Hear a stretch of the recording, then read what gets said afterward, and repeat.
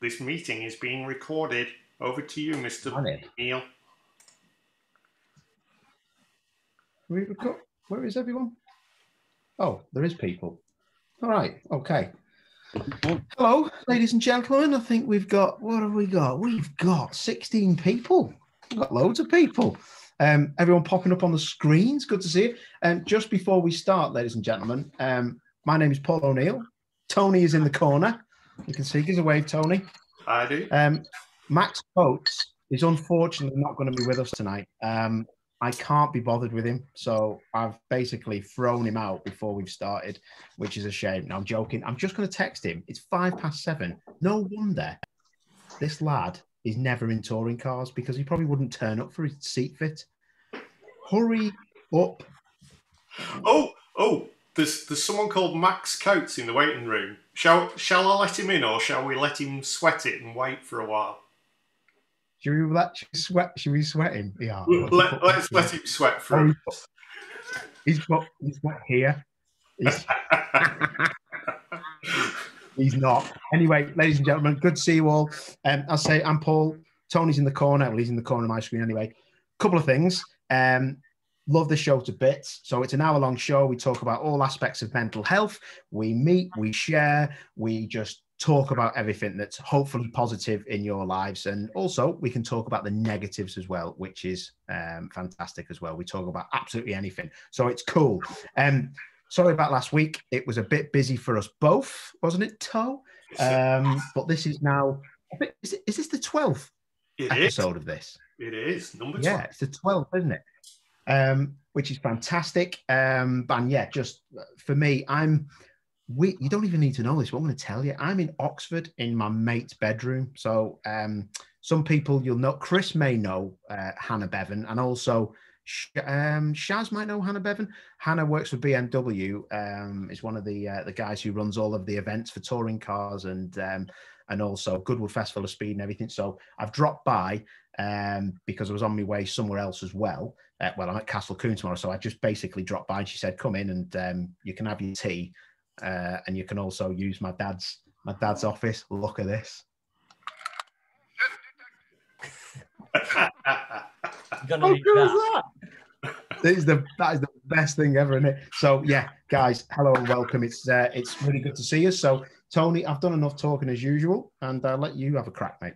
Yeah, so a few new faces this week. So for those of you new to the show and to our regulars who will know what it's all about, every week we speak to guests from the world of sport and entertainment, and we ask them about their plans for the year ahead.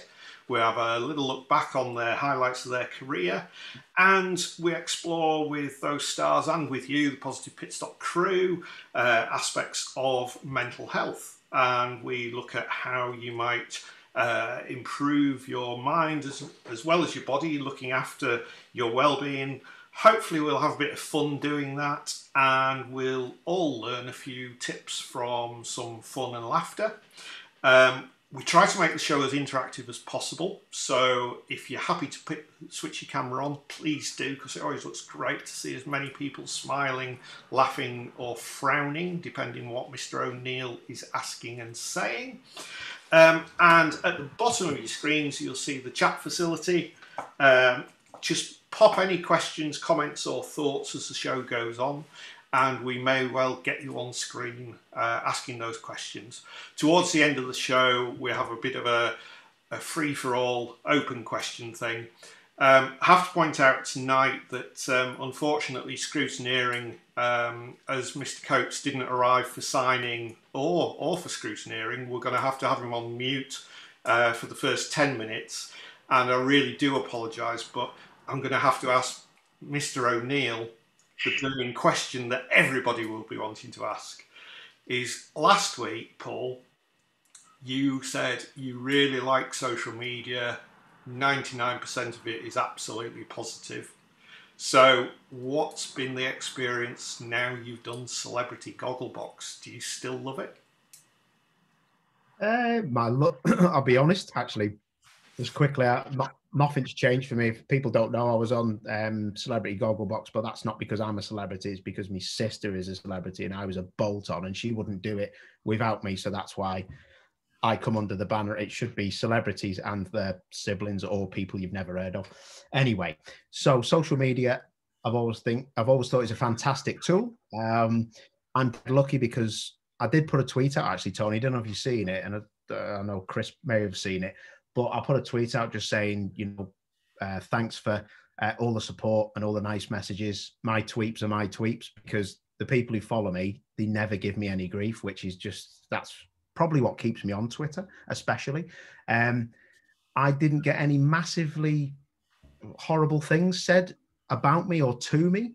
I did get some grief, but it was only if you search for it, which I never did. It was my friends who I go cycling with. They were screenshotting stuff and sending it me. And there was actually some not very nice stuff at all. And some people were saying that there was some stuff on Instagram's Gogglebox that wasn't very nice either.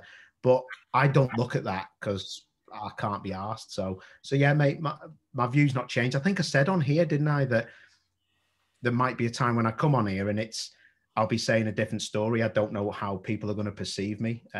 So yeah, mate, to answer your question, I'm not particularly bothered, to be honest. I'd be massively bothered if something big come up and they were just being horrible about me. Yeah, that goes for any human being, I think.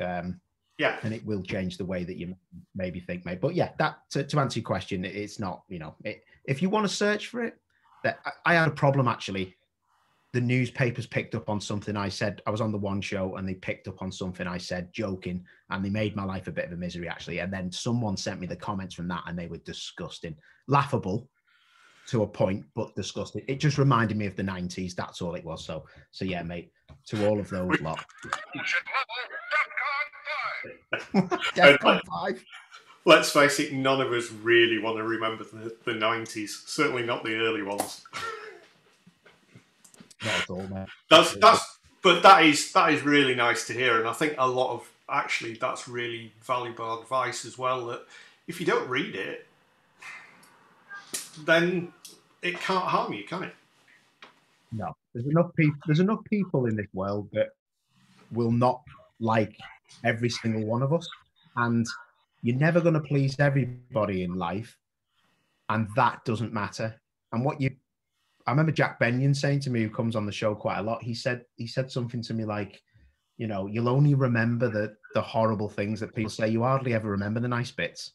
So luckily for me, I only see the nice bits, and I'm going to keep it that way. I don't go searching for the dross, because I wouldn't do it to anyone else, so I don't see why they should do it to us. So that's just the way it is. On another note, Tony, how nice is it? I didn't know which one was Max Coates because there's so many pictures of him. I was thinking, is he in Shaz's bedroom? Is he in bed with Chris? That's a bit weird. Or is Robert Marsh took him hostage? So he's just everywhere. I feel left out. I should have put a picture of him on the back here. There you go. Now, talk about art. Is that me, Benjamin, and Max? Is that me, Benyon, and Max? It is, by the wonderful Laura J, artist. Yes. Who actually drew that Great North for you to do the Great North Run, which of course was cancelled. So, in terms of artistic license, I think you mentioned that when Max agreed to come on tonight, you were relieved that finally we had a guest who would make your hair look quite lush, shall we say. Talk about artistic license. So no, hey, you know what I love about Laura? Laura always gives me more hair than I've got on any picture. She just makes me have more hair than I've got, and I absolutely love that about her. And a shout out to Laura. She sent me a lovely card. I've been that flat out. She sent me a Moonpig card with some really nice messages in it before Gogglebox started.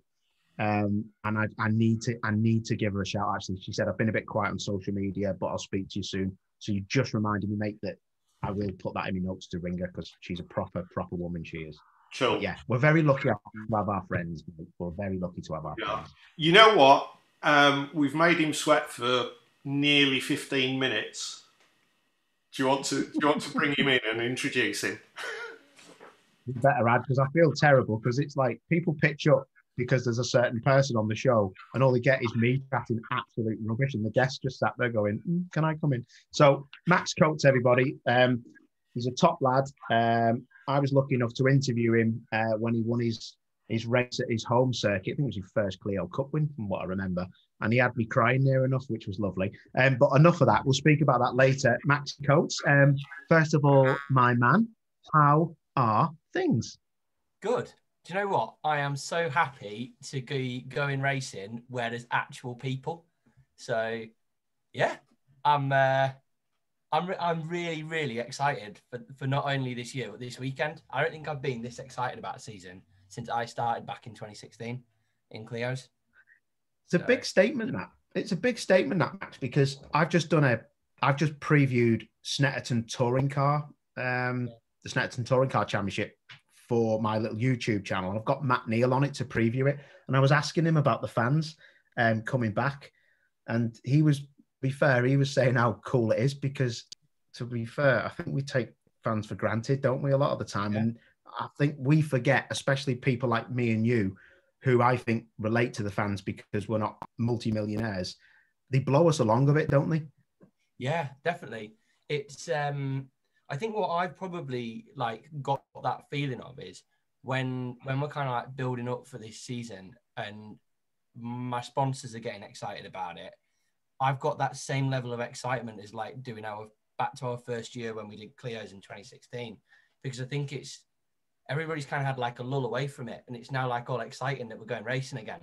Where when it sort of goes one year to the next, it's always exciting. We're always going racing, but there's no change, there's no difference. But this year, there is. People can come back again, and when you look at all of these pictures of people of me, there isn't really a lot of it going on where there isn't somebody else in the picture as well.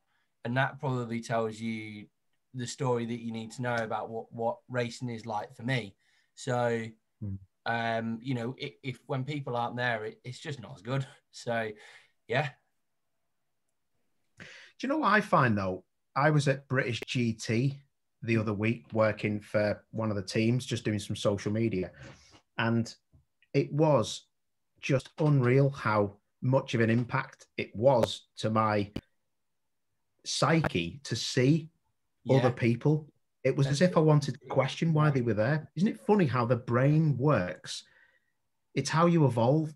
We've been bred now to evolve that it's wrong to see people together. That's a proper worry, that is, to be honest. I'm used to seeing everybody with a face mask on. So,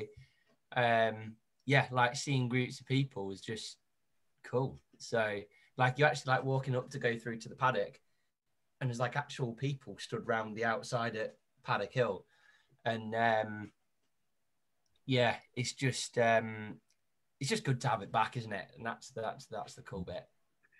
I think that the only thing is with the fans coming back, the only thing you can say is it's just positive. It's just positives, full stop. Yeah. It's positive for the fans because a lot of people. I've always said this about motorsport. It's such a niche that the people that go and watch it, I find, are people that go to escape real life. Yeah. And watch cars go around a track and full-on battles. I only think of football, which is massively tribal, and there's a bit more to it. But motorsport fans are there not saying football fans are bad people, but they're there for me, for the right reasons. Yeah. To support. I know football fans support, but sometimes it gets a bit out of hand. You never see a massive riot at a motorsport event. You don't get someone at Le Mans giving the V's to a driver going, "I hate you, you effing," you know what I mean? You don't see it. No, it's I think people are there for the right reason. And like you say, I go into my own little bubble when I leave. So we stay in a motorhome. I don't like really staying at hotels when I'm racing myself. I like to stay at the track because I kind of think as soon as I get in the motorhome, it's just an escape. I leave home, that's it. I'm away until Sunday night. And to be honest, the World War III could set off outside of Snetterton gates. I'd be wrong to say I don't care, but it doesn't affect me whilst I'm in Snetterton. I'm in my own little bubble. And that even goes for Croft when I'm 7 miles down the road that way. And I'm I don't want to come home. I want to stay at the track. It's part of the experience. And so yeah, I totally get what you mean about being in your bubble and going away and doing it for all the right reasons. And when you talk about what this is all about in terms of mental health, it gives me that in a big way, being away, and absolutely love it. I think this is a massive step not towards normality, and I don't know what's going to happen in the future, what this roadmap's going to entail or what's going to happen. I actually have to ask people who watch the news, because I don't, so I don't actually know what's happening. I only a bit selfishly look at what is going to affect my job. That's the only thing I look at. But this is a massive step in the right direction, obviously for race fans to get there. But just you're like me, you're never at home watching a telly when the news is on. When are you ever at home at 8 or 6? I'm on the road like every day. And the only days when I'm not on the road at 8 and 6, I kind of want to be in bed at them times. So but that's the thing, isn't it? And that's probably why we're so positive, is because we don't see any news. Sorry if anybody here loves news, but it does my head in. I think we should have so much positive stuff on the news to counteract all the crap that goes on. It'd be great. Interestingly, Max, and I hate, please don't people think that I'm just going to start talking about Gogglebox, all this stuff, but it's relative to me. So yeah, we filmed the second episode last night in London, and me and my sister were sat there and we were dreading any news coming on, because the first one didn't show any news. The second one we did last night, they shown the news, mate. Right. And me and Armel are very much the same. We don't like the news. If we need to know what's going on, we'll take bits of it. But Max, this is horrendous, mate. Armel was like, this is just going to be a COVID fest. I don't want to watch it. And the producer was like, okay, well, we'll still have to watch it if that's all right. And we ended up having a chat about it. And it will be interesting to see what they edit out of what we were talking about, because I thought there was really interesting stuff, mate. Yeah. You know what I mean? Yeah, it's always interesting to see how things get spun. To always. I think the news, I don't know if this is what we want to go on about, but over the past 18 months, whatever anybody has done, there's always been a counteraction. It's very rare where people have actually gone, well done, that was good. So and I think there needs to be more of that in the world. That's what is good. Why would But that's what I was going to say, Max, is that for me, and this might just be an out of the world stupid thing to say, but I'll just say it. I think with the news and things like that, it's the only media platform I can think of that's really unbalanced. When it comes to journalism in sport, you need to be balanced and give two sides to a story. Yeah. News, mate, it's speculatism. It's like tabloids. Even the BBC can be very much tabloidy. Yeah. And the problem I have is that they should, for me, and I don't know if it'd work, they should have a percentage of good news stories in there, because I don't ever see it. I don't see somebody saving a cat out of the tree. I want to see that. It makes me go so we'll go on about coronavirus, and then we'll go on about how people are suffering with mental health from it, and then we'll continue about bad stuff. And well, no wonder everybody's bloody depressed. Oh yeah, he's crap. Just put some happy on, funny. Yeah. Just do that.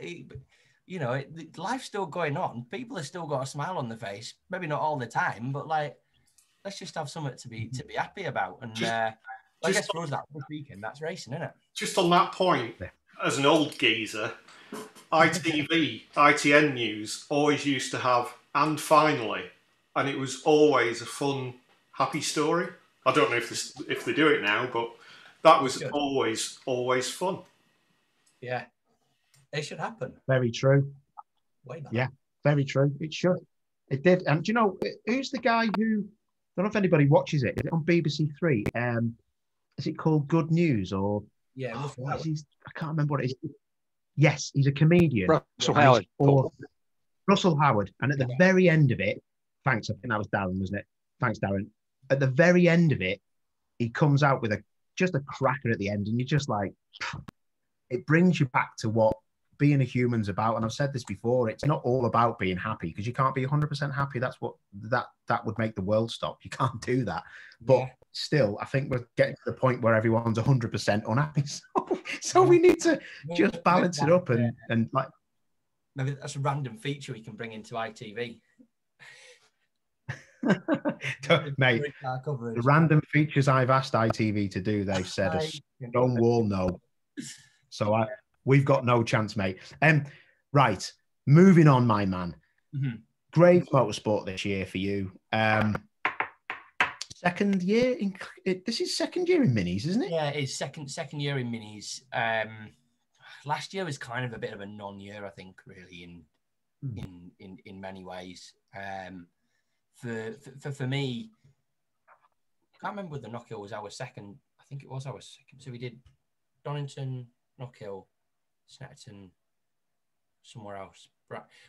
I'll be really honest. Like last year for me it just wasn't the same. So like, it's not very many times where I'm like, I can't quite remember where everything was. But I think Knockhill was our second round. I had a coming together with Antwater Eels.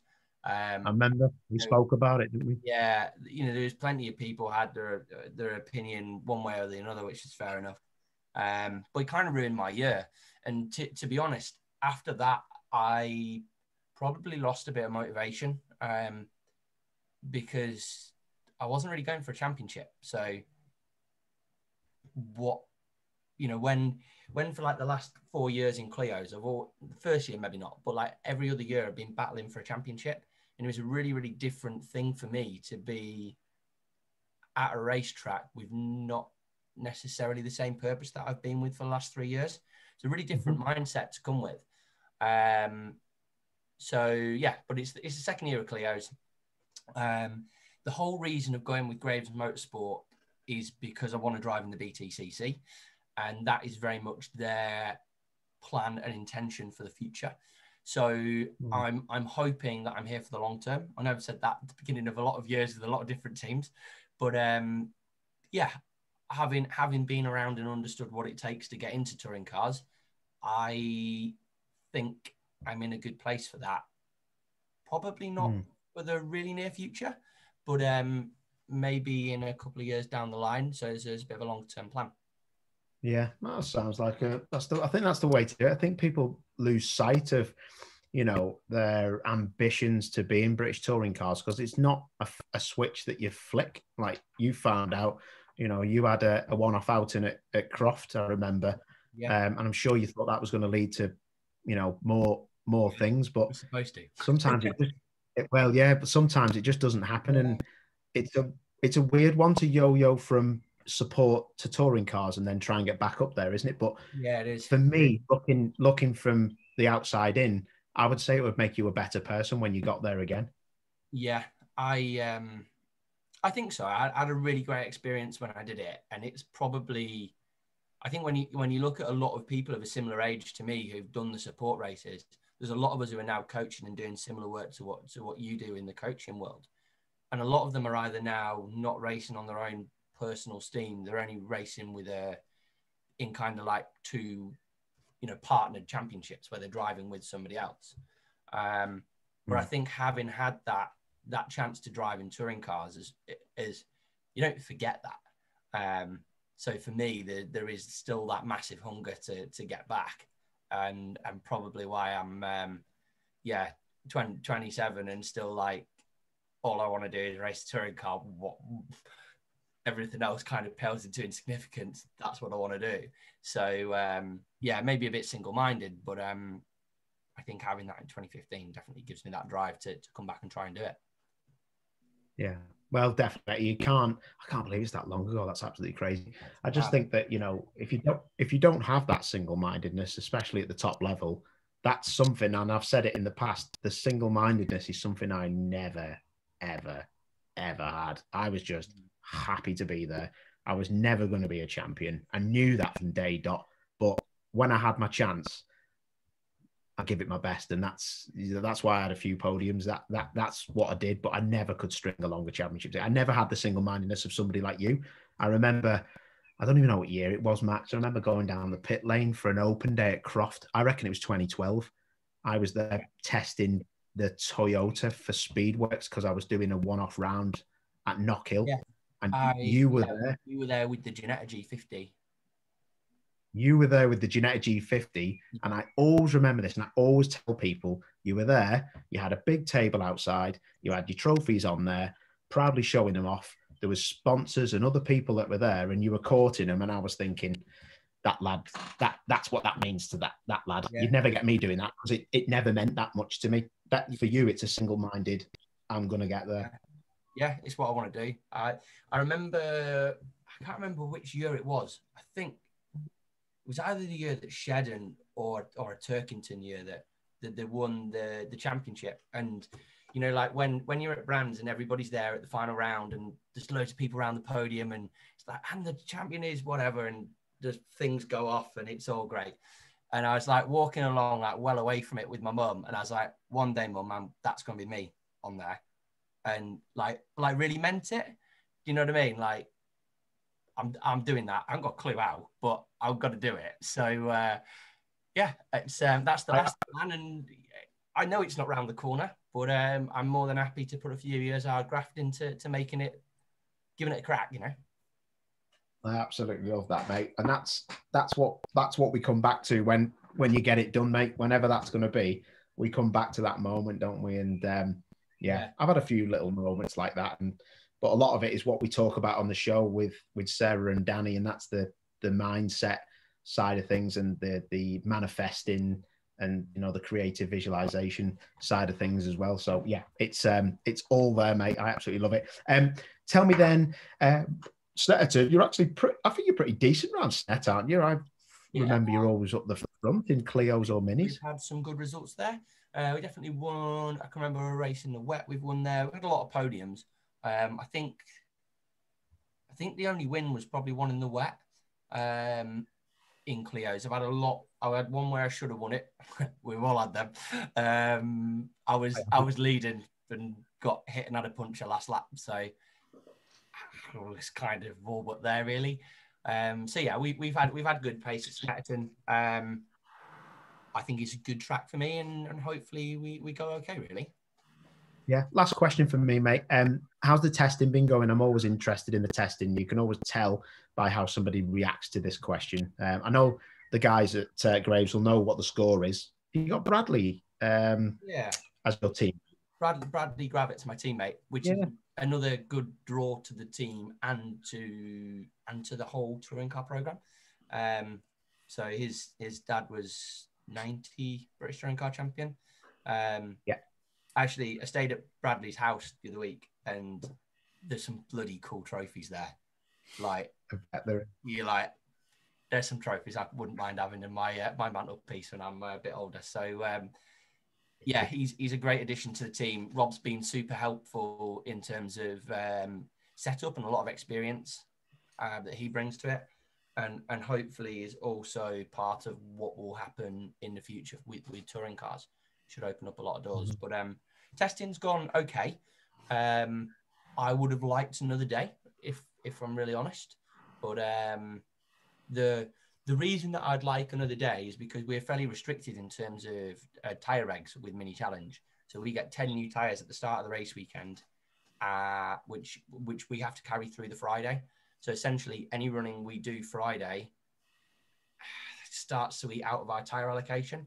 So if we had Friday as a free day, I'd be like, we're mega. We're going to be absolutely bang on it. Where we don't, there's maybe a little bit of things that we may still be trying and working out and testing, but I think we're somewhere near. Yeah. Can I just ask, actually, how much does 10 tyres cost? How much does what, sorry? 10 tyres cost? It's about $2,500. Jesus Christ. Do you know what's really bad? I only asked that question because I know nothing about the cost of things, like nothing, like anymore. Yeah, that's to give you an idea, we've got 10 slicks for this weekend and 8 wets, just in case. It's not supposed to rain, but yeah, we had 4, and I was like, look, what happens if the weather changes? The problem is if you don't have them and something happens, you're then like, well, I ain't got any wets. How stupid does it look if you go into the extent of spending all this money and then you go, well, we would have won that race, but we don't have any new wets. So you got to have it. So fortunately, it gets credited back. You get credited back because wets, correct me if I'm wrong, they're more expensive than slicks. Yeah, by maybe £15, something like that. It's not 15 quid. Yeah, rip off. Yeah, I know. It's not. When they're £250 a tyre, then yeah, I think I've probably grown to try and just worry less about the financial side of things, because from a mental health side, it's proper taxing doing all this. It's if you scrutinize every penny, it's proper stressful. Do you know what, Max? That's such a good point, mate. People won't ever think about that. I know Sarah races, and she'll tell she'll probably say the same as you.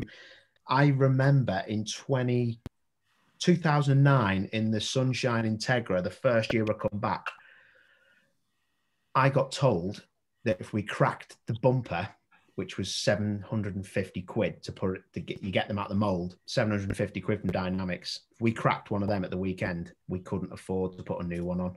Yeah.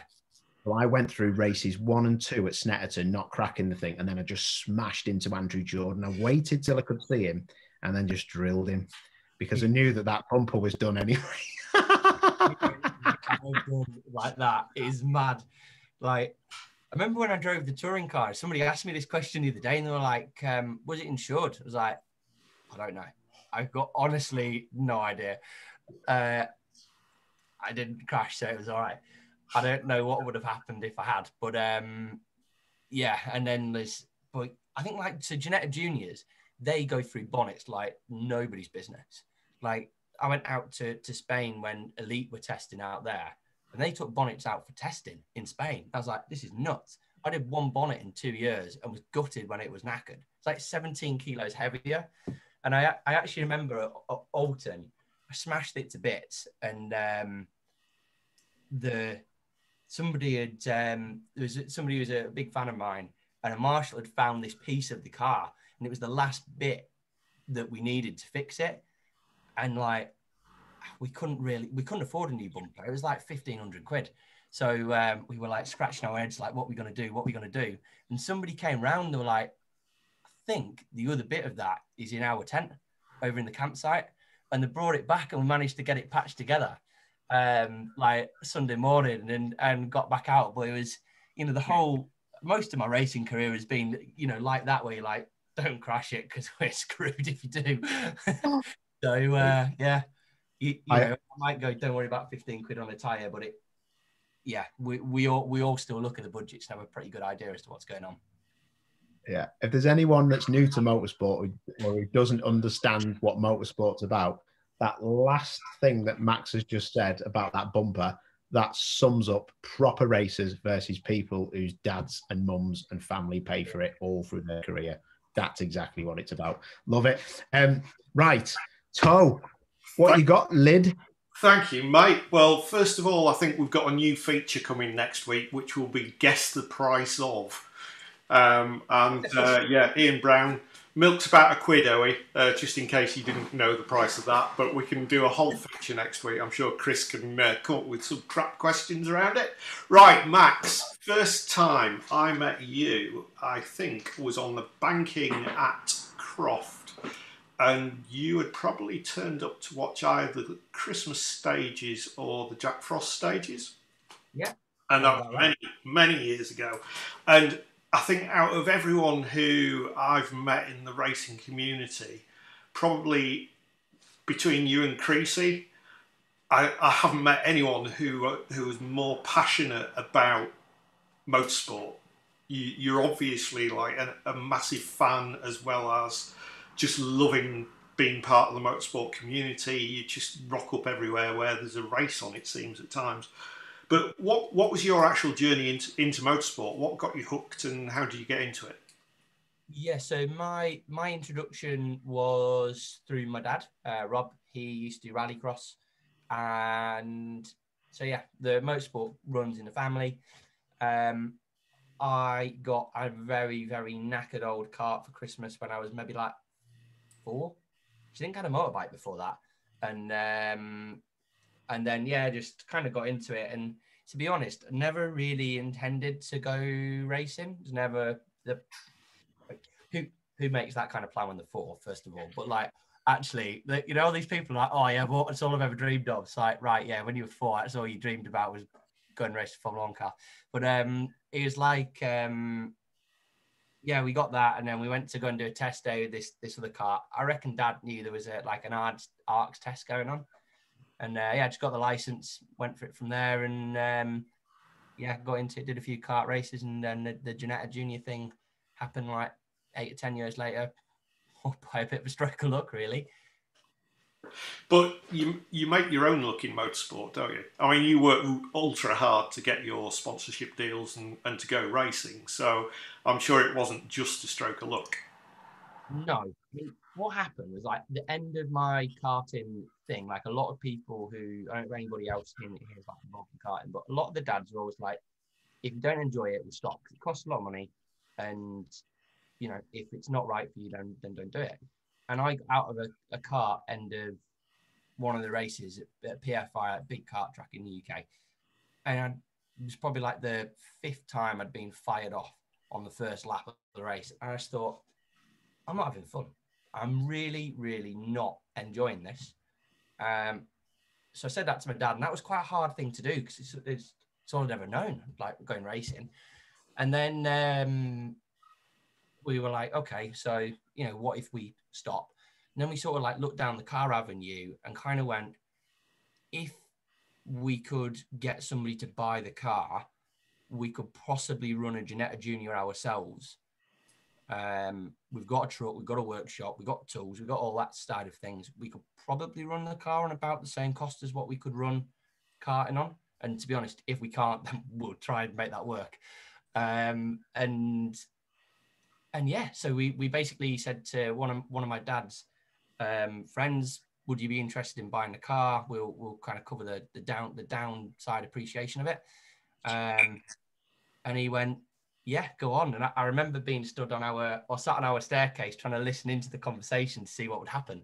And yeah, this guy bought the car, and that's what got me onto Toka Paddock 11 years ago. And yeah, I'm still going around in circles trying to go as fast as I can ever since, really. That's awesome. And I've mentioned, you know, how hard you work, and Paul alluded to it as well at events. You know, I've watched you at a number of Toka meetings, and you're busy interacting with loads of fans of all ages. You know, many who rock up with coats, T-shirts and hats and you name it, and they want the photos. And I've never ever seen you turn anyone down for a photo. You're having to obviously deal with all your sponsors' guests, which I'm sure at times is a bit of a distraction. You've got to keep your team happy. You've got to keep your sponsors happy. Which bits of that cause you stress, and which bits are fun on a race weekend? I think I'd be lying if I said any of it isn't necessarily stressful, but I enjoy it. There isn't any of the bits that I don't enjoy. And actually, last year, probably one of the main differences that I noticed was I actually had time on a race weekend. I've never really had that for the last few years. You know, like it actually came to like 8 or 9 o'clock at night, and I wasn't still trying to sort tickets out for the next day or do something or do this or finish something off. So I actually had like time to do it in the day, which is quite nice. But no, I enjoy it all. All of it takes up the time, but it's part of what happens if you go racing. And, you know, I enjoy sharing my experience with everybody else, and hopefully, you know, that kind of passion that you've said hopefully rubs off on other people. So yeah, it'd be wrong if I didn't share that with everybody else, really. But there's inevitably in motorsport, there's moments where you just must have so much frustration. I remember seeing you having a microphone stuck under your nose at Thruxton after a final chicane incident. Yeah. And I was watching it and thinking, that isn't the Max I know. You were being so held back and restrained and very professional. I'm not saying you're not professional, but I could tell you would have said something very different as a fan to what you said as a driver. How do you cope with those disappointments, and how do you de-stress from those? Well, you don't see the off-camera bit on that, where I was wanting to rip the sill off and try and smash his head in, but that's not really acceptable on ITV4. So I had to kind of compose myself, and yeah, initially Louise was like, "Can we do an interview?" No, I'm too angry. But yeah, you it's part of it, and actually I think that emotion is what people enjoy. And actually, probably aside from my interview with Paul when I won my first Clio race, probably one of the best interviews I've ever done, and is one that's actually gave me quite a lot of credibility and credence with a lot of people. So, when you're looking for a positive from every situation, that one was pretty rubbish, but I got a hell of a lot of support out of that, and without doubt that's helped as the years have gone on. And you continue to learn, and away from motorsport. I know you did do you do a diploma degree with Leeds Beckett University? Yeah, so I did a sports marketing degree with Leeds. Essentially, when I was doing Ginetta Super Cup in 2012, I tried to go for the KX Academy. I tried all sorts to keep my racing going, and it just wasn't really working. And I kind of sat down and thought, you know what? How many marketing directors that are 35 to 50 trust an 18-year-old with 100 grand to go racing? So most of them get paid minimum wage at 18. They don't get paid 100 grand to go and race a car. When you think about it now, it is completely berserk. Yeah, I was walking into meetings being like, yeah, I want 100 grand to go racing. This is how I'm going to make it work for you. But it's really difficult to make somebody see that with somebody so young. So I went to uni to get a sports marketing degree, essentially to prove a point, so that people would go, yeah, he's got some credence in what he's saying. He's got a degree to back it up. So yeah, it must be all right. We can trust him with some money, and he'll go racing and promote our brand, and more to the point, generate some sales from it. So that was the whole point of going to uni. Fair play. So when you're not racing, what is a normal day in the life of Max Coates? Normal day doesn't exist in the life of Max Coates. I don't think I could explain to you what a normal day is. To paint a picture, I think like Paul, I was home for about 4 days in May. Most of them were for less than 24 hours, whereas more or less unload a bag, reload a bag, go. So predominantly now for me, a lot of it is driver coaching as a normal day-to-day thing. But for example, this week, so I think my last day of coaching was Friday.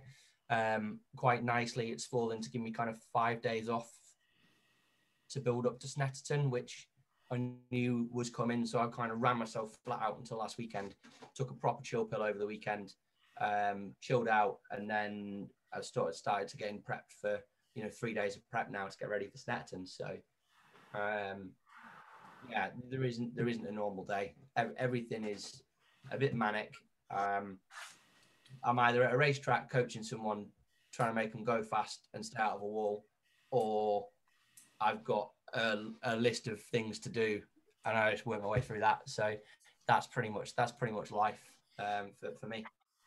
Well, talking of manic and lists, I'll hand you back over to Paul for a bit of a quick fire question session. That was very interesting, Maxie Coates. Interesting. I will say though, mate, I was so happy I was there I was only covering for Louise Gooden, I think, that weekend at Croft. And I think there was 2 things that happened that weekend. One of them was you winning that race, which was so emotional. It was amazing. But the other thing that happened as well, and I had to interview them both, was Colin and Jason Plato getting into each other in the Subaru team, spun him round. at Tower, and it was crazy. But I always remember I was just happy to be in that the Parc Ferme where you were, mate, because I was like, please don't put the camera on me, because I was welling up. You know what I'm like. It was hard work, mate.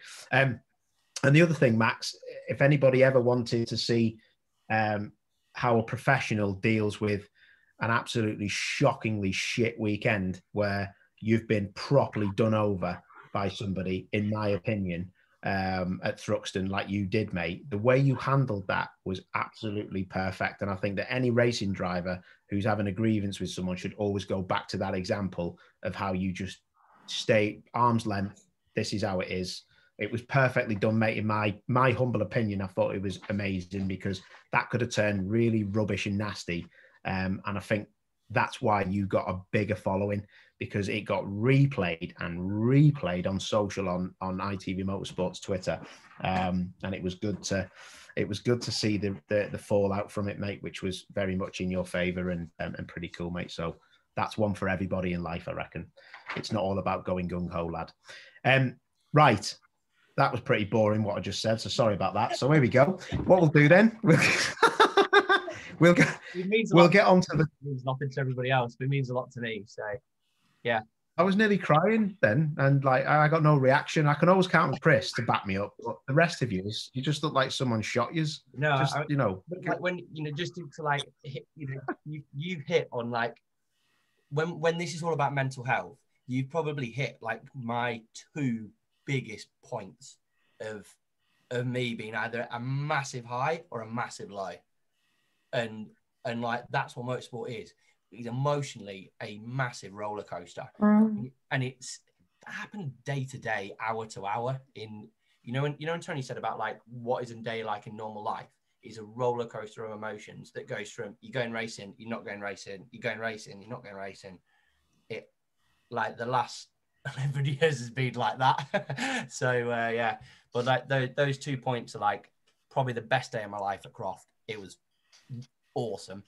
And then like it's still an awesome day because I was racing, but it was pretty frustrating at Thruxton. So yeah, it's a very interesting point, because I try to explain racing to people who don't watch it or whatever. They don't understand. I know, it's always very important, I think, to a driver to have a fantastic partner, because you need somebody that's in your corner, whether that's your partner or your team manager, or, I was dead lucky. I had some fantastic team managers who properly fought for their own, and girlfriends, like in the past when they have been racing and they've been supportive.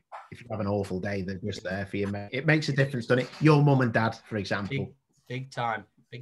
I remember some of the times like that where I think it was 2018, and it all ended up going to court over the championship with Paul, not Paul O'Neill, Paul Rivette. you hadn't sent me to court. Paul Rivette, and that was like, I don't really like the controversy. That was crap. Like, it's like, we're going racing, not going bloody court. This is mental. So yeah, there's times like that where you really need people to help you out. I remember that. I do. Ian Brown, what's going on there, mate? You've got a VR thing on. Are you going to shoot me? It's like the Terminator's turned up. Grow up, mate. Actually, looked quite cool. That. What is that? Was it a VR thing? Yeah. Ian does a bit of sim racing. I think. Unfortunately. Oh, does he? I think Ian's muted me. Unfortunately, Ian. It's going to sound really bad, but like, Ian's actually got a sticker on. Yeah, I've got a race in a minute, so I'm just going to stick my VR on and listen. So that's awesome. Oh, he's one of you, and he's got that funny accent. Yeah, I've got. I don't live too far from Max. I live up in Hortonley Spring, so. All right, Alan Shearer, pipe down. What an accent that is! I love that. So, yeah, I've got a race, so I'll mute my microphone, but I'll just have you on in the background. Good luck. Oh, good luck, Ian. This is amazing. GT3's at Long Beach, so we'll see how it goes. What a guy! We've got a Max it. Quarters Mini, but they've got the wrong livery in it. So We get it right. That's amazing. I've got Max Quarters Mini, but they got the wrong livery on it. Right. Max, are you ready? Yeah. Do you know what you're doing? Quick fire stuff. Quick fire stuff. Right. It's get to know Max. Okay. Oh. Here we go. Favorite food, Max? Lasagna. I thought you'd say carbonara. Last time I stayed at your house for the Great North Run, you absolutely smashed the pasta. Did I smash you carbonara? You did. You destroyed it. But if anyone doesn't know, I stayed in his spare room and I did some horrible things in there. I've never told him. Favorite drink? Ooh, what's it called? Disaronno and Coke. Obviously not on a race weekend. Current road car? BM 420D. Motorway muncher. Yeah. I can tell you're an instructor, mate. Yeah. Get the big diesel out. The 2 litre diesel, we need to tow something. What's your dream car, lad? Ferrari California, and not for me, but for my dad. Oh, mate, really? Yeah. That is amazing. Yeah, he's always wanted one of them. That's the first thing I'd buy if I won the lottery. How cool would that be? How cool would that be if you could just pitch up with one of them with a bow on it, mate? That'd be wicked, wouldn't it? Wheel spin. Donuts. I'd probably crash it. Turn the traction off, 90 left. Favorite holiday destination? Somewhere with snow. Skiing. 100%. Oh, that kind of snow. Yeah. What about Blair, let's move quickly on. Blair or Oasis? Oasis. Be careful how you do this one. Spice Girls or Little Mix? Spice Girls. Lad. Favorite ITV Motorsport presenter?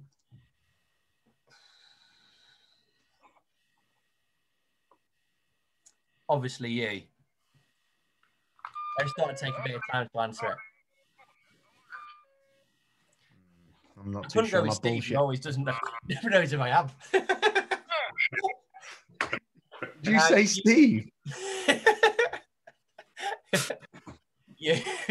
I like it. Right. Good answer. We like that. Oh, what's this? If you go Steve, nobody can really argue with you. Nobody can go. Everybody loves Steve. Everybody. Do you know what I've just laughed at? Hey, Max, I've just laughed at. That's the end of the quick fire get to know Max. I've just nearly thought this was part of it. It says, I don't know if I've ever mentioned it before, but I won my first BTCC race at my home circuit at Alton Park. Home wins are always that bit extra special, aren't they? Just how much did it mean to you to win at Croft? We've answered that. You're not. And Tony written this script. He put Clio Trophy. I was thinking, what's that? I don't remember Max being in some rubbish track day trophy thing. What's that? Yeah. Yeah. So yours was Alton Park, wasn't it? Yeah. Yeah. It has genuinely, as a question from me to you, has there been anything that's ever been better than that in terms of how you felt? No. For me, absolutely not. There's a real sad part to it, is that I don't think I will ever feel that good again, unless like my first touring car win was at Croft, or maybe won the championship. But I'm not sure I will ever feel as good as I felt that day. It's a really difficult thing to get over. Can I tell you something, mate? There has been 2 times where I've got close to it. Yeah. One of them was a year and a bit later when I won at Snetterton, and it was a different kind of buzz. Yeah. But it was the closest I got to it. And then this is really, really weird, and Tony's gonna hate it, and everyone else will laugh and they'll hate it too. But when I did that golf ball thing and I caught the golf ball in the Guinness World Record? Yeah. There's a video where the emotion from myself and Marcus, who unbelievably, Marcus the golfer, won his first tour at Germany. It's one of the most amazing things I've ever seen. I've got some great messages on my phone. I'll show you it. But when you see the emotion in my face and I remember it, the ball dropping in and achieving something, and it's just a golf ball dropping in a car. Let's be honest. It reminded me, Max, of when I won at Alton, because it had been that long since. Do you know when you let yourself go, and you're like, you can see in my eyes, I'm like, what's happened? And that emotion, and that's what keeps you racing, and me searching for that elation. It's amazing. When you've had that feeling, you just want to have it again. And like, I watch the video back sometimes of my reaction to winning that race, and I go absolutely berserk. Like, I am shouting for half a lap. So not until I get down, like most of the way down the back straight, before I've took like a breath. Like, I am so happy. And like, I remember coming into the complex, and they used to have a big screen on the right-hand side as you entered into the left. And I remember it cutting to like my dad, and I started crying then. I so nearly crashed twice before I got to the line. I locked up the last corner, it was going digga, digga, digga, digga, and I nearly put a wheel on the grass because I was looking at the screen instead of what was going on. So, but yeah, that is, I don't know how we got onto that, but yeah, that's like a cool feeling. I can't remember. The elation. No, but the elation that you'll have, mate, when you win those kind of races, it doesn't actually matter. It actually does not matter what level of racing you're into, because people in Formula One will look at touring cars and just laugh. Yeah. You know what I mean? I know where I stand, but when you and me and Sarah and people who drive race cars get to that level that they're at and go beyond it and win, it's just, there's no other feeling. I can't explain to people how amazing it is. And you've got to be, and that's why I always say to people, new winners in touring cars or new winners in anything, I always say, always hang on to that moment and leave it to the last minute to leave. Like, I did not get out of my touring car for 5 minutes because I knew as soon as I got out, I would kind of forget what was going on. I had 5 minutes to myself, and Alan Hyde was fuming because he was waiting to interview me in the collected area. And the TV was live with Vicky Butler Henderson. And for me, you just got to remember, those things don't come around too often, and that's the way it is, isn't it? No, I've been going for 27 years, and it's happened once. So it shows you that it doesn't happen that often. And that's what makes it great, mate. And that's what will make it even better. And that's what the kind of reactions you'll see, like Marcus Armitage winning his first ever tour and dedicating it to his mum who he lost 20 years ago. It's your memories just come back and you remember why you keep doing it. So you're dead right, mate. Right. It's that time where we throw under the bus one of the nicest people that you will ever meet by giving him the crappest ever quiz questions to ask us people. Chris, how are you, lad? Have you got Runcorn Bridge in the background? Yeah, I believe so. Yeah, it's from Witness, I believe. Why have you got my hometown bridge in the background, mate? It's a theme thing, because obviously you're now a well-known Channel 4 personality. You know what the best bit about that is, Chris? I can hear your dad in the background chatting. Tell him to shut up if that's him. Okay. It's all right. You can't see them anyway. This is why we have the background, so that nobody else can be seen, although that doesn't mean they can't be heard. Hey, I would laugh if your dad, Alan, just popped up behind that brick wall, which is actually the River Mersey. I'm signaling him now. Let's see. There he is. There he is. Hey, Chris, it's like the Loch Ness Monster, but scarier. Right, my man. How's your quiz looking, Captain? I sent it you today, but I never look at them because that would be unfair. Is it for me and Max? Yeah, it is. It's for you. It's for Max and yourself, Paul O'Neill, and then of course the right. Max and Owie, which sounds like a comedy duo from Leicestershire. But it just does for some reason. No offense intended. And obviously, Max, the rules are it's just answer them if you know the answer to them. Just shout out if you know the answer to them.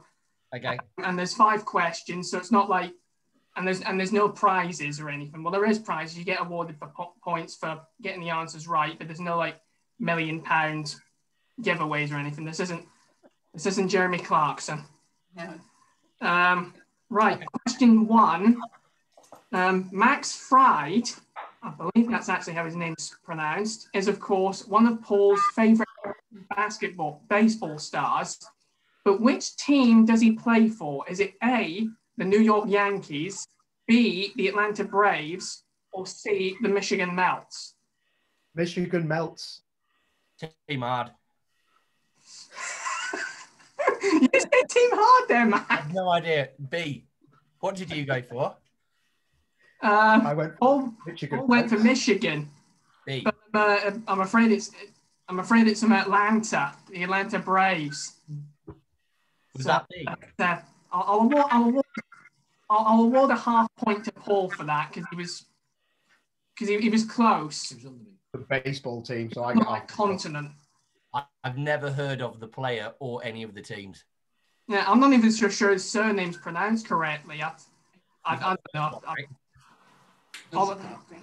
Well, it's a crap quiz, and it's just funny because it is. Question 2. This one should be a bit easier. Max Boyce was once a famous TV comedian / singer, but which vegetable did he regularly appear holding? I'm serious, he appeared with a vegetable on television. But what was it? Was it A, a cucumber, B, a broccoli, or C, a leek? B, broccoli. Leek. You got it correct, Paul. I'm sorry, yes. We're nearly there, but Paul's got it. It is C, a leek. And the reason is he had a leek with him because he's from Wales. And that's the... I know, Max, I can understand your concern. Why anybody would carry a leek on national television, I have no idea. I should just whap up a Yorkshire Rose in the middle of our next interview. Yeah, that could be a trend, actually. Yeah. Right, this one should be much easier. It's motorsport stuff now.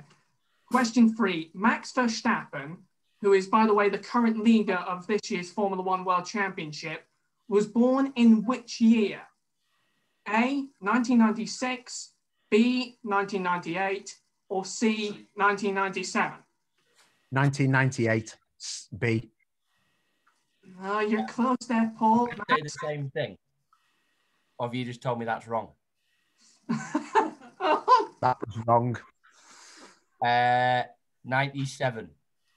You're correct, Max. You've got it. 1997, which was that's a point to you. And that was, of course, I believe 97. That was the year the WRC car first made an appearance in the World Rally Championship when the regulation came out. Question 4. Paul's pretty much hinted at this one already, sort of. As we all know, Marcus Armitage recently gained a Guinness World Record for driving a golf ball 300 yards and hitting a retired racing driver sat in a BMW convertible. But how much money did Marcus earn last Sunday when he won his first European Tour event? Was it A, 75,495 euros? Yeah, this is quite specific, the amount. B, 125,500 euros. Or C, I know it's just so specific there. C, 179,000. C. You got it, Paul. You got it. All the money. Done that, but you got it. 179,670 euros. That's because you showed me the check. Which I believe translates to an awful lot of Cronenberg, I believe. That's a David Mitchell joke. Sorry. Question 5. Max, Paul, and Jack Benyon have all completed the Great North Run. But this is the question, the real important question. Who was the quickest? Max Coates. Benyon. Yes, Paul, you've beaten him to it again. It was Max Coates. And apparently, according to many reports, it was by about half a day. Apparently. You had to carry Steve Ryder around, didn't you? You had to give him a piggyback. So that's my word to Paul on that front. So well done, Mr. O'Neill. And actually, before I hand over to Tony, I just wanted to point this out on Max's point about the spectators thing being back. I remember watching the Indy 500, I think was it last Sunday, and they had about 135,000 people there. And I know I watched it on TV, but that to me was a sure sign that things were going to get better, because it was just amazing seeing those fans back and hearing them cheering when Helio Castroneves won his 4th title. It was just unbelievable. We like that. So I'll be back on. Follow the memes page on Instagram and see the reaction of the crowd when Plato and Sutton were at each other at Snet. Oh, it's like the same vibes as that. That was on the other day. Oh, yeah. All good. I believe it's over to Tony now. Thanks, Chris. As ever, a wonderfully crap quiz. I've got to mention, just whilst it's up there, the effort that you put into those backgrounds. That picture of me and Mr. O'Neill, I know I take the mick out of him a lot, but getting a phone call to spend the day with him at Alton Park and having a passenger lap in a BMW being driven by Mr. O'Neill round Alton Park on slicks was it would have been a magical moment anyway, but he knew at the time I was going through an incredibly rough patch, and whilst I've got lots of smiles there that were very genuine, it meant a hell of a lot that day, and every time I see that photo it brings back a lot of really good memories. So yeah, some of us can be smiling on the outside, but you never know what's going on in the inside of folks. But that was a magical day, and yeah, I do like to take the mick out of Owie at every possible moment, but that was a brilliant day and one that I will never forget. So I will say it publicly, thank you, Paul. That was an absolutely fantastic day that just meant an awful lot to me. And particularly being able to drive a lap quicker than you on the data logging, that was fantastic. Anyway, right, this is the time of day where we open the microphones up, which is always a little bit scary. We're actually really hoping that when Ian gets back into the room again, we're hoping that he actually has his camera on, because we were just going to sit and watch him for about a minute and just leave him on YouTube. To the suggestion of Rob Marsh, which I thought was a masterful idea, but unfortunately Ian's not got his camera on. Why? I'll send him a little story behind with Ian. I don't know whether he's still listening to this, but there's a monkey on the side of my helmet about here, and that's Ian did a bit of sponsorship with me last year. So when me and Creasy went into the Jeff's campsite and we did that Radio 1, I don't know what it's called, innuendo bingo, and we were like spraying each other. It's probably where COVID started, but so when we come back out, this I'm sure it was Ian, and he collared me and he went, can I just ring somebody? And it was his missus who just said that I looked like a monkey or something, and we had like me on FaceTime, and she was like, she didn't know what to say. It was really, really funny. But anyway, it was all good because he ended up sponsoring me, and now there's a monkey on my helmet. So there you go. That story Wednesday. Right. Darren, I believe you've got a question for Max. Yeah, hi, Max. Actually, I've got two screens. It's just because of the way I am. Can you hear me all right? Yeah, I've got you there. Okay, yeah, I've got one for audio and one for visual. When you were saying earlier about Ginettas, that if you can get someone else to buy the car, you can afford to do it.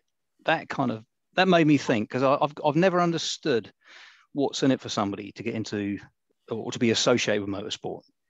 Yeah. Then you were talking about, I guess, doing presentations of people saying, I want 100 grand to go racing, and this is how I can make it work for you. I don't want to be too intrusive, so if I am, just say, shut up, Darren, and I will. But how does that work? Because I've never really understood it. Yeah, so actually, a few of my deals have been done a little bit like that, actually. So you obviously need a car to go racing, And then you've got the cost of running it, which, you know, principally being on Toka package at a support level is entry fees, tyres, fuel, upkeep of the car. So like parts to put on it, like brake discs, oil, brake fluid, brake pads, that sort of thing. A team fee and crash damage. There's ways that you can reduce some of them. So you can do work on your own car to reduce the team fee. You can not crash so much, which is a very easy thing to say, but isn't always practical. But, you know, there's people who are shunters and there's people who are not. So don't crash. You can put less tyres on it, but then you go slower. So it is a little bit of a lesser of two evils. And you can put less stuff on the car. So you can make a set of brake pads last 2 meetings, or you can change them every race, and you'll get a few benefits out of it. So there's ways that you can make the budget smaller. There's also ways that you can make the budget bigger. And the other thing that I've not mentioned there is doing any testing. So you can add a great lump of budget on there. But essentially, at the starting point, there's probably for most things like Clio Cup up to something like Ginetta Super Cup, there is probably between 10 and probably 20, 25 grand worth of car rental. So if you can get somebody to buy the car and it doesn't depreciate anything, they essentially give you like an interest-free loan. You have an asset that's worth an amount of money, and then at the end of it, you sell it and they get the money back. So it's a way of being able to negate some of that cost. And that happened with me with the Ginetta Junior. It then ended up happening with me with the Clio. A weird story around that. We actually bought a Ginetta first, and then I had to call that person and say, I don't want the Ginetta anymore. I want a Clio. So that happened. It was very difficult. Hi, Mum. I don't know whether she wants to be in. I don't. She doesn't want to be in. So yeah, so there's ways to like, you know, go about buying a car, which then reduces the costs of running it. So yeah, that's one of the ways that we've done it with the Ginetta Junior. We never did it with any of the other Ginettas, and then we've done that twice since with Clios, and it's worked really well for me. Great, thanks, mate. No problem. Cool. Just scrolling through a few of the questions. How do you find racing the Mini compared to the Clio in terms of handling and performance? Performance-wise, it's faster. It is not as consistent as what the Clio was. I definitely enjoyed that part from the Clio. I think the racing was maybe slightly better in the Clios because the Minis have a center exit exhaust, which means that it's really difficult to get as close to another car because the engine overheats. So there's positives and negatives from both sides. But I definitely do miss racing the Clios. They're great fun. Rob Marsh. Apparently, he used to be a quicker runner than you, Max, which is a dangerous thing to say, isn't it? Because I think Creasy said that and found himself entered into the Great North Run. Yeah, but he never did it. No, not yet. Neither did Adam Morgan, just for the record. He was going to do it, wasn't he? And then Danny Buxton did it for him and was rapid. Yes. Adam Morgan remains the fastest British touring car driver in the Great North Run. However, it was Danny Buxton. Well, I had no idea. The problem was when I did the Great North Run, I'd done all my training in kilometres. And then as we set off, Strava clicked to miles. So I suddenly didn't have a clue how fast I was running. So I thought, I'll just try and follow Danny, which I managed to do for like a mile and a half. And then like, I'm broken. Hey, I've still got Max, 30 miles to go. Max, I just want to tell you this little story that people won't know about. Only me, Max and Tony know about the Great North Run. If you watch British touring cars, you guys do not understand, and are only going to find out now, how close you were to wearing black armbands for the death of Steve Ryder. I'm going to tell you this now because you're good friends and we're in a little chat room. Steve Ryder nearly died that day. So, joking apart, me and Steve-O have set off well steady. The man's, how old, Steve? 71? So he would have been about 68 back then. Anyway, Steve keeps saying to me, "Oh, mate, you crack on, you crack on." I was saying to him, "Mate, I asked you to come and do it. Tony loved the fact that you're doing it. He got us loads of great coverage. Gabby Roslin, everybody wanted to speak to him. He got BBC prime time in the morning. And he kept saying, mate, you crack on." I was like, "No, absolutely not. I'll stick with you to the end, Steve." In other words, mate, this pace is great because I'm in a bad way already and we're only 3 miles in. Anyway, we get going. Steve starts to have this weird, look about him that he's not really about 10. I think it was about 8, 9 miles in. He wasn't really listening to me anymore. He'd had enough. And I thought, that's cool. That's what a lot of people are like. Girls on dates, ex-girlfriends, whatever. Steve Ryder is only human. So anyway, I was a bit concerned about him because he said, "Right, we're going to have to walk now." And I was like, "That's absolutely fine. Thank God. Only a mile and a half to go." We walked the last mile and a half. And it was so hot that day. And really hot. We all got back and it was really hot, wasn't it? And we got back, didn't we, Max? And like the biggest death toll ever in Great Northern. Is that right? Yeah, it was really, really hot. Oh, I wouldn't have made a joke, but I didn't know that, mate. No. Anyway, Steve didn't die, so that's all that matters. Anyway, so Sorry. we ended up. So we ended up getting back to the tent. It's like a hospitality tent, and I got in. It's like, "Steve, do you want a drink?" And he was like, "Yeah, no worries." Got him a John Smith's, and he sat there, and I'll always remember it was in this tent. You know how hot tents get, and he's there drinking this John Smith's, and I'm like, I asked him a load of questions, and he was just staring at this John Smith. Anyway, long story short, he was massively dehydrated. We didn't really realize. And I got him a water. I was like, "You're all right, Steve?" And he went, "No." And it got me and, was you there, Max? I don't know if you were. Me and a couple of lads had to get him out, got him outside, and they were really concerned about him. So the bouncer guy got to the paramedics on the radio, and Steve was like just lying there on the thing. But so funny because I went, "Steve, come on, mate, the paramedics are here," and they had a wheelchair and stuff. And I tried to grab this John Smith sort of him, and it was like the Terminator grip. He just held on to this John Smith, put his fingers through it, and wouldn't let it go. And he was like, "Not now, O'Neill." And I was like, "Oh God," it went all like proper demonic on me. Anyway, he gets him in this wheelchair, and then it ends up in the Red Cross. It was like the Iraq. I went in there. I'm looking for like Steve Ryder, my TV dad. I'm like, "You can't die today, not on my watch." And anyway, I was waiting for about an hour, and then someone got me. One of our team got me and went, "Oh, Steve's back in. He only was in there for 15 minutes, and they brought him back through, and then he was there finishing off his John Smith's. So he was just massively dehydrated. And yeah, that's my story of Steve Ryder and how close you were to having me probably present the whole program. Terrible. It was really, really close. I remember trying to find you for ages. Yeah. I've still got those beers from it that you all got. That was they were good times. Sorry, Tony, I cut across you there, and yeah, I just thought you'd want to know that. Yeah, he's still alive, which is good. Yes. Still going. So that all was sparked by Rob Marsh claiming to be a quicker runner at some point in his life. It's kind of traditional, Max, that we do leave the final question to Rob. There's never any pressure on him. He never has a question prepared. It normally takes about 5 minutes of questioning before he finally gets muted. But over to you, Rob. What? Hello, Max. Max can actually verify that I was quicker than him, but I think I was probably still in my 30s.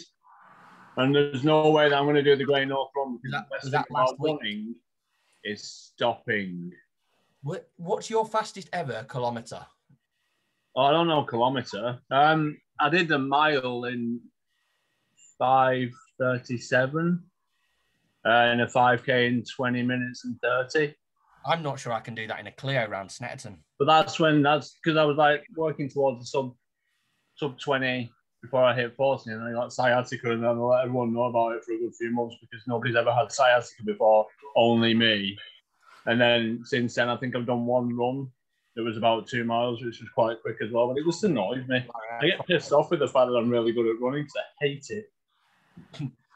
So there you go. As well, and I'm slow, so then it takes longer, and then but you finish a run and you'll be smiling, and I finish a run and I'm just trying not to die. Only for a like what Paul said. but not about him because he's selfish. Yeah. Anyway, I have one question for Max and one for Paul. I'm sorry for taking up the time. The question for Max doesn't come from me. It comes from someone else. And I think it's kind of been covered by Tony already, but she ain't going to listen to all of it. So you might as well just humour her. Just wait a minute. She lives in my phone. Can you see it? Wait. Hi, Max. When did you become a racing driver? Did you hear that? Yeah. When did I become a racing driver? Yeah. Because Squishy is one of my. Oh, cool. Yeah. Squishy is one of my biggest fans, but more importantly, she's one of my best friends. That's right, isn't it, Rob? Yeah, she's a better friend to you than I am. I'm not unhappy about that whatsoever. Yes. Whatever. I don't need friends. I'm 41. Who cares about me? You'll be my friend. When did I become racing driver? I don't know. It's really, do you know what? It's a really difficult thing to know when you actually become a racing driver. Like, I still don't know whether I'd necessarily call myself. I can get paid to race. I get sponsorship, and it somehow all keeps. Wait. Just simplify it for Squish because you won't need to go into any detail. What was the first race where you thought, "Ooh, I'm quite good at that"? And sometimes today would be nice. When I thought I was really all right was Clio Cup. I didn't miss that last bit, Clio Cup at Croft, but probably like one of the winter series in Ginetta Juniors in like 2010, 2011. Probably started to do all right then, and that was probably when I felt like, I'm actually all right at this. So, yeah, don't come straight away though. That is for sure. Cool. Right, I'll pass that on to her then. She probably won't even listen to that. Concentration span's worse than mine. If not, then we'll just have to do another FaceTime with like some horses on it or something. Don't offer that to her. She'll snap the phone on my hand. Nearly broke my arm last time. Right, okay. My second question was for Mr. O'Neill. Hi, Paul. Nice to see you again. It's kind of, it doesn't really link in with what you were saying about Steve Ryder, but Tony will be happy because we've covered your racing career. We mentioned the win again. It's apparent that you've got a pretty famous sister. Is it Mel Z? She's not American. I don't think you've also got her either. You've got is it diabetes? Have you got type 1 diabetes? Is that it, Tony? I can't remember. I can never remember. He doesn't really like to talk about it, Rob. He doesn't mention it, does he? He never ever talks about it. Right. Okay. Right. So that's an insulin pen. Right. I've known. I think you're the fourth type 1 I've ever known in my life. 2 of them I don't like anymore. So watch yourself. The people that I've known who've had that illness, and I know how much it can control your life, they had really regimented routines. I'm seeing what you put on Twitter today about your week. It's usually all over the place. How do you manage to stay on your feet every day? What a question. I subconsciously make sure I'm doing the right things in the right order, or try to. Like today, I've ridden 33 miles this morning. And to be fair, Rob, when I've done some kind of low impact, long cardio, like cycling, I know I'm pretty fine for the rest of the day then. Yeah, I've seen you mention cycling. But the only problem is, though, Rob, to be fair, is it's like now, what time is it now? Is it 8:30? Yeah. So it's 8:30 and I haven't had my dinner yet. And that's because I've had this to me now is a normal day. Like Max said, we usually get in about now, like because of where we live. So I have to be careful. I don't just dart into a service station and eat a load of carbs and a load of rubbish and it skyrockets me. So I have to just make sure I plan a bit further ahead than somebody who doesn't have the condition. So it is. And do you know what's really funny, Rob?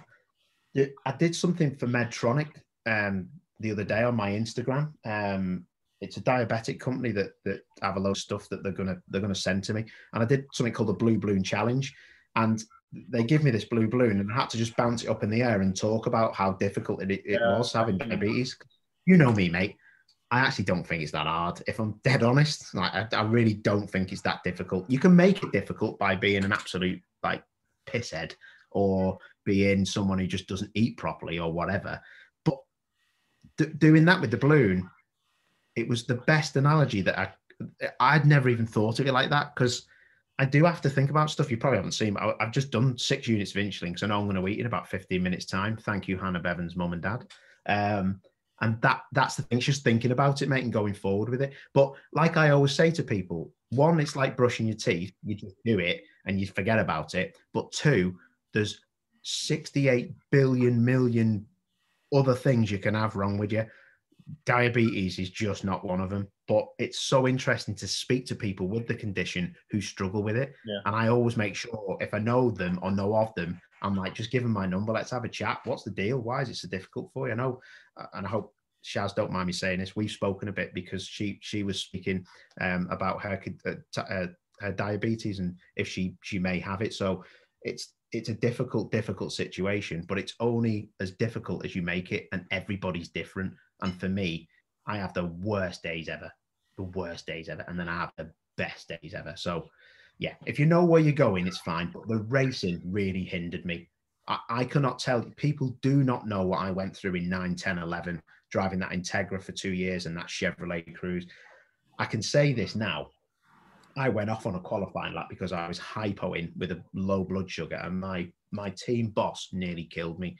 Like he said, if you ever go out again, because Max will know this, when you come in to do a diagonal cross, so you got your front tyres on, you're getting them hot, and you put your rear tyres on the front to make them a bit warmer, and you do the cross to give you balance across the front axles with the tyre heat. You do that in qualifying, and then you just have to go. It's first lap. That might be your quickest. Second lap will definitely be your quickest. I was hypoing and never should have went out, and I shouldn't probably really say it here for general knowledge, but it was 10 years ago, and it taught me a massive lesson because I nearly killed myself and I nearly written the car off. And that was the first weekend of the year. That would have destroyed my season. So you've got to be true to yourself and just make sure that you're on top of it. And, you know, there's a way out of every single situation in life, not just diabetes. Sorry, that was long-winded. It was. You muted now, mate. Rob, I just had one more thing, sorry, because they were almost serious questions. Sure. Just one more thing about Paul and his famous system. I have to unmute him again. You know, when that goat fucked off, where did you think it had gone? I didn't have a clue. You know what's really bad about that? I've seen that film back in 1993, Jurassic Park, but I knew what was coming when they turned the head round. I've seen so many different cuts of that video and memes. I knew what was going to happen, but I honestly didn't know where the goat had gone. I forgot that dinosaurs are actually quite vicious and horrible things, aren't they? Not great. No, they're rubbish pets. Right, you're both muted because I've got a frozen screen of Max, and it's the first time I've not seen him smiling. He needs his tea. Right, before we finish, Max, this weekend, racing at Snetterton. It's been a while. You've just won the first race. Do you want to thank all your sponsors before we wrap up? No, I'd like to thank Positive Pit Stop instead. They've been far more useful. So, yeah. Good. Excellent. Right. No. Well, good luck, Matthew. Before we go, it might make somebody's day. This is a podium cap from last year. Just you want to work out some way that one of these people can have it, and I'll get it sent to them. Oh, whatever, I don't know, a creative way of working out who needs it. If it gives you a pickup, then I'll get that sent out to you next week when I get back from Snap. Well, I'll tell you who'll need it if it's sunny at Snetterton. It's that guy. It's the guy. That's really lovely of you. Yeah, we'll work something out, Max. Thank you. I'm a massive knob in one of these, so I hate wearing these. So, yeah, somebody else can have it. Put it to a raffle. Or it's one of my bucket lists to get one this year. Put it in the raffle. Well, I think that probably answers the question then, doesn't it? Yeah, absolutely.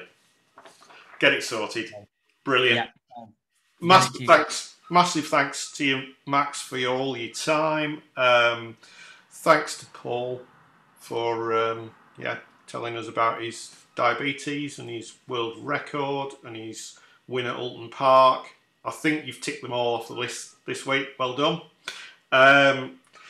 You forgot to say his sister's famous. Well, actually, if you tune in to Channel 4 on Friday night, 9 p.m, Celebrity Gogglebox plus Paul O'Neill. And if that doesn't fill you with deep joy, tune into ITV4 on Sunday and you can see hours and hours of Mr. O'Neill, Max, and everyone else who's down there at Snetterton. So for once, I'm going to sign off and say enjoy the rest of your week and good luck to Max on Sunday. Good luck to Paul on Friday night. Let's see what goes on there. And good night, everyone. Bye. Thanks. Bye. Have a great one. Good luck, Maxie. Thanks very much.